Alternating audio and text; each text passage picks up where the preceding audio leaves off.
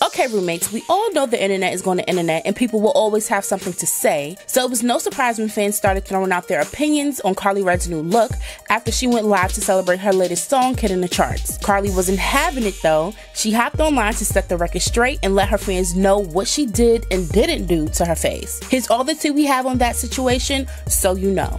Karlie's song Work recently hit the reggae charts this week at number 3, and she took to IG Live to share the good news with fans. However, it wasn't long before the focus shifted from her good news to her good looks. Pretty soon, rumors about Karlie changing her appearance with plastic surgery started to circulate on Twitter. One fan tweeted, "She completely ruined herself," along with a screenshot from her live video next to an old photo of herself. While Karlie was very candid about her lip injection experience, she made it clear she has no intentions on doing it again. The Love and Hip Hop star stated, "Tim is always getting on me, like stop the lip injections or whatever. So I'm gonna stop because everyone is always talking about my face." However, this isn't the first time fans started to speculate on Karlie's changing appearance. In a previous IG Live uploaded on August 4th, Karlie seemingly addressed comments about her appearance. In the video, she denied having done anything besides lip injections and professional makeup to make her eyes look more slanted. I have not had surgery,